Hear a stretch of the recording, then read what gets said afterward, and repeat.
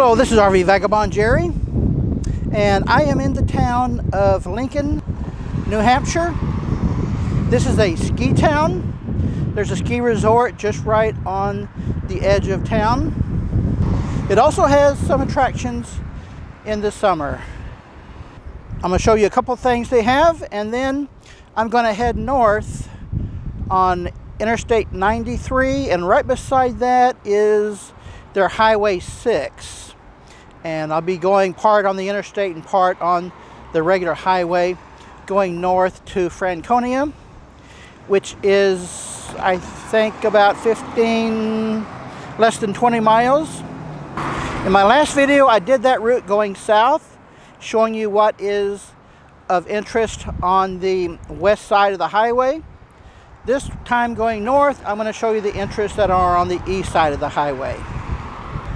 So right here at this spot is what's called the Hobo Railroad. And right in front of that is the mini golf course here. In my childhood days, we called this a putt-putt golf course. They give train rides on this standard size train, which is an Amtrak type train. It says Amtrak right there on the side of that coach. And they don't go very far. It's just a round trip thing that you do for fun. And they call this the Hobo Junction Station.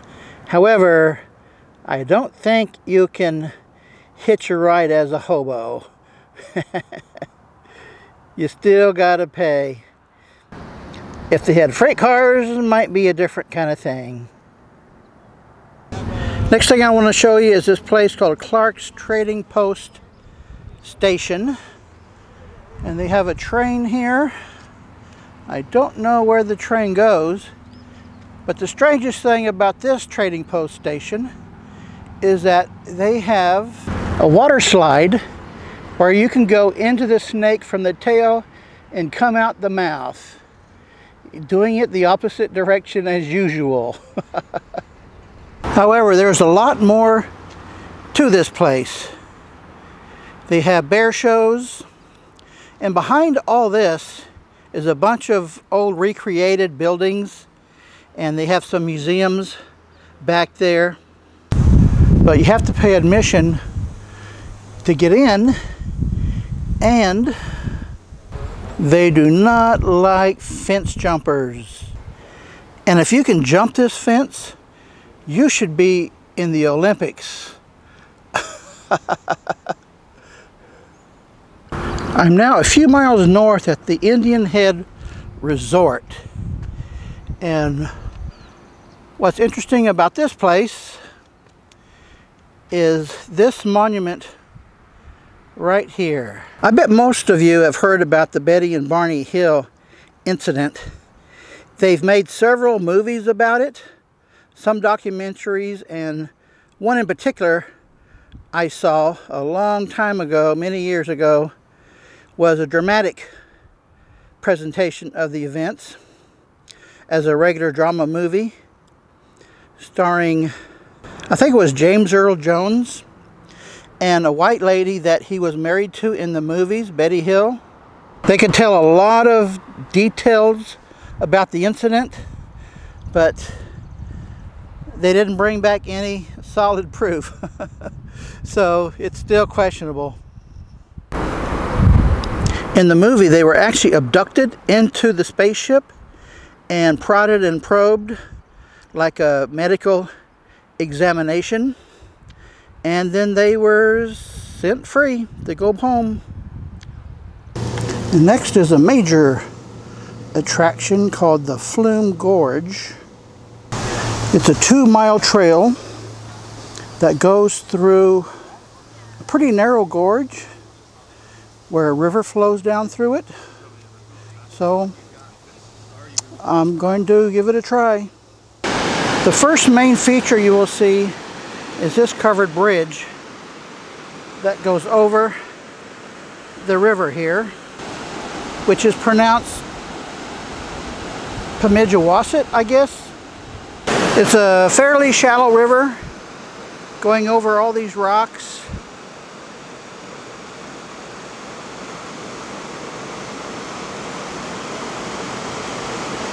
This sign says, "Danger, pedestrians, keep out of bridge." I wonder what's so dangerous about this bridge. From 1886, I think it's for employees only. The road from the bridge goes up to this building here called the Boulder Cabin. Let's go see what's in it. It has some artifacts in here, a bunch of rocks, pictures on the wall, and restrooms, and a Pepsi machine. Well, let's continue.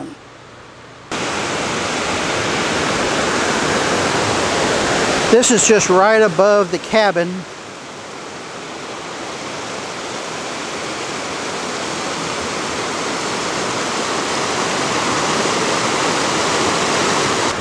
And right across that footbridge, a little further up the stream, is this, which is called Table Rock.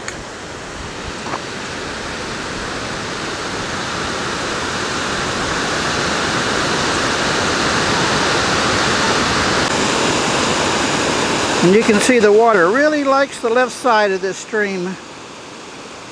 Here's another good shot upstream. Got another bridge up there. This is that bridge I was aiming at.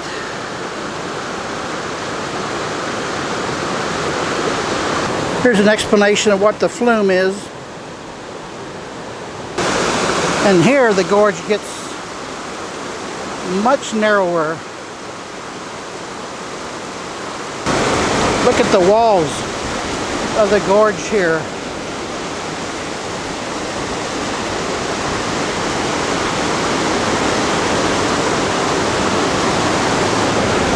By the way, the trail is part paved, part gravel, and part boardwalk. And it is all wheelchair accessible up to this point. Although it really helps if the wheelchair or little scooter you've got has a good motor on it. But here we start with some stairs. And this sign is for in case you were just born yesterday. You never knew that things are slippery when it's wet.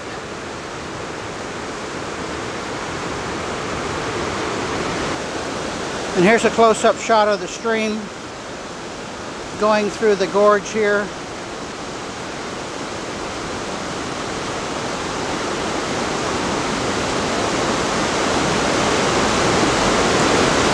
And there is a big waterfall.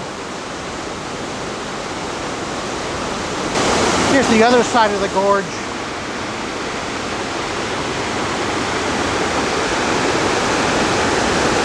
It's so close. This is as wide as I can get of a shot.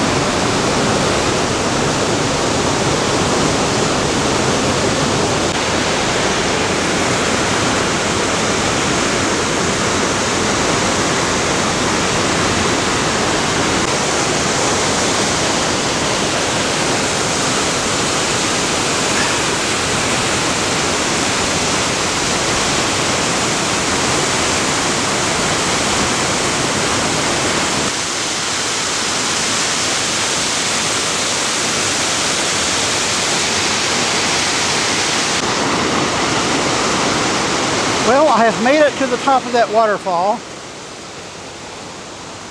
And right here is where it goes down for the real big fall, right there. Here's another view from right beside it.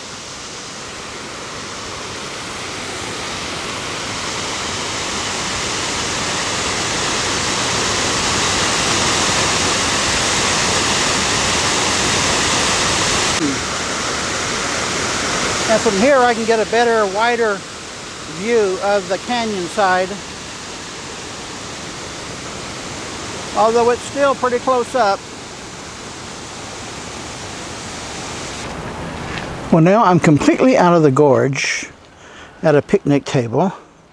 Let me show you the map here. This is where you start the trail, and it goes along here, and the end of it is right here where the big waterfall is that I just showed you.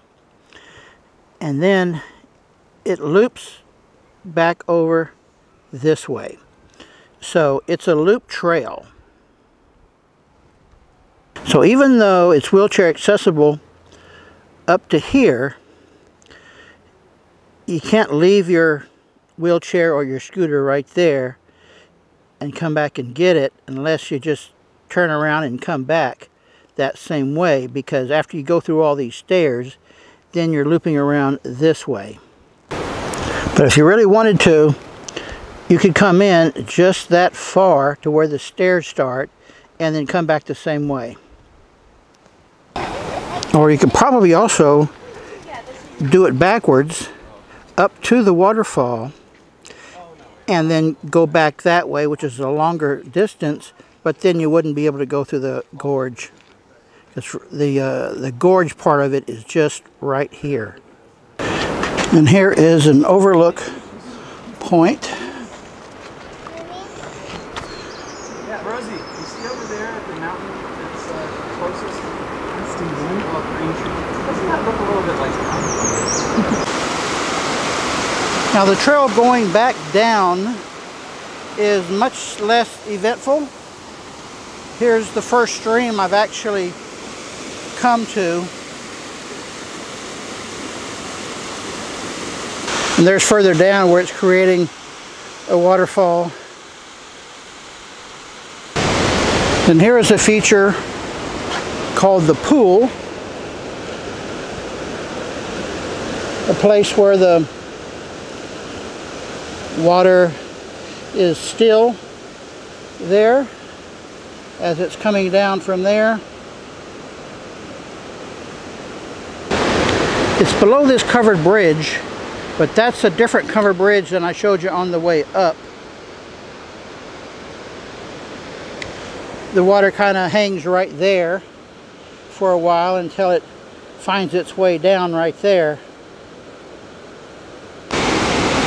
And it's at the bottom of this gorge, but this is a different gorge than the main one I showed you on the way up to the waterfall. The trail does go through that covered bridge.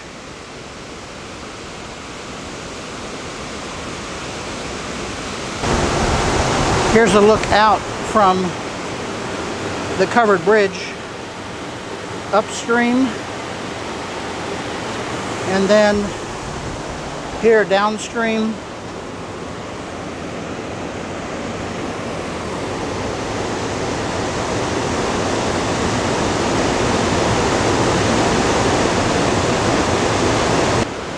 I like the way the water finds its way around these rocks. Here's a little quiz for all you smart folks. These two trees, question is, were the trees here first or was the rock here first? Just a quarter-mile north of the flume, you will see this sign, Liberty Springs Trailhead. There's a big parking lot here. The trail looks like it's starting out really rough. And the sign here says White House Trail, Cascade Brook, 0.8, Liberty Springs, 0.9, and then here's 3 more further distances and places that the trail goes to. I'm not going to take the trail today. I'm pretty tired after doing the 2-mile hike up and down in the flume. But I just wanted to let you know that these other trail possibilities are here for you if you're interested. Then about 3 miles further north, you'll see this sign. Another big parking lot, and then it has this board. And there's this map. It shows the Falling Waters Trail in red here, goes a long way, and then here is the old Bridle Path Trail, which also goes a long way. And then just a little ways up this paved trail, it shows these mileages. But this is where the pavement ends.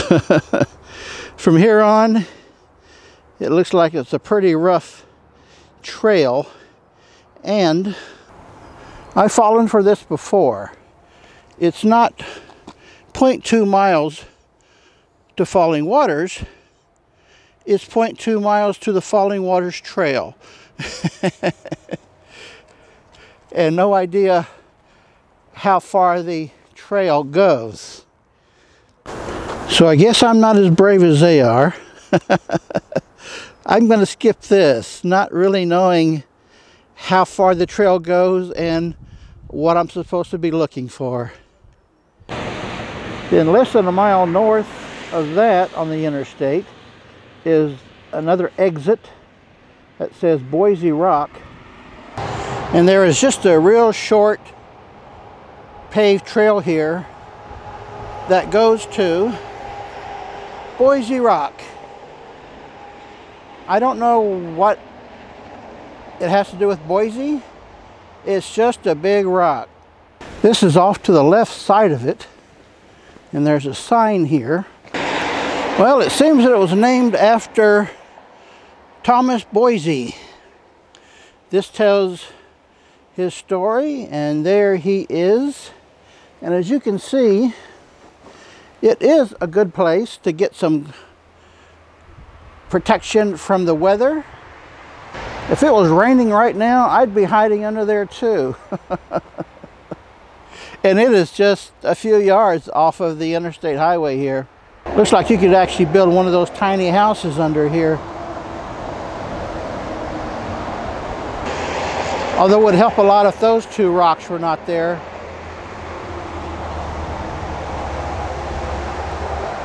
Interesting. The next exit going north just simply says exit. It doesn't say what's here. It is a good viewing point for what used to be the old men of the mountain right there, and that's all that's left.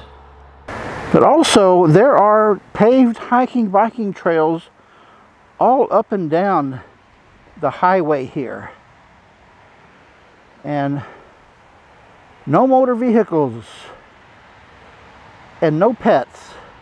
I bet that's going to disappoint a lot of people. So people who are just into hiking and biking for no other reason than just hiking and biking should really love this part of New Hampshire. Well folks, I have made it back to my campsite here at Echo Lake Beach. If you want to know more about the beach and the camping here, then watch my previous video where I covered this along with other things. And there is my motorhome. Hope you've enjoyed the video. There are so many things to see around this part of New Hampshire that I am spending a whole week here. So I'd recommend that you do that too. Good day, folks.